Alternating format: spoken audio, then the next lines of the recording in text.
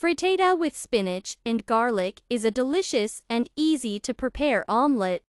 Spinach is a storehouse of vitamins, and eggs are the protein we all need.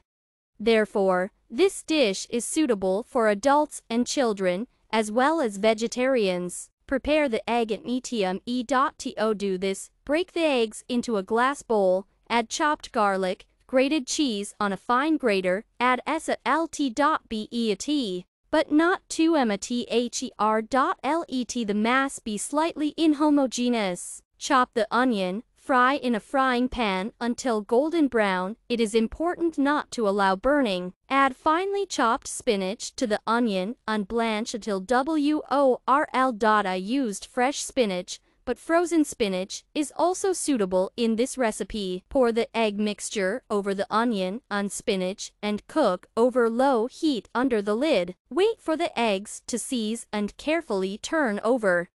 In 5 minutes, the omelet will be ready. It is better to serve hot.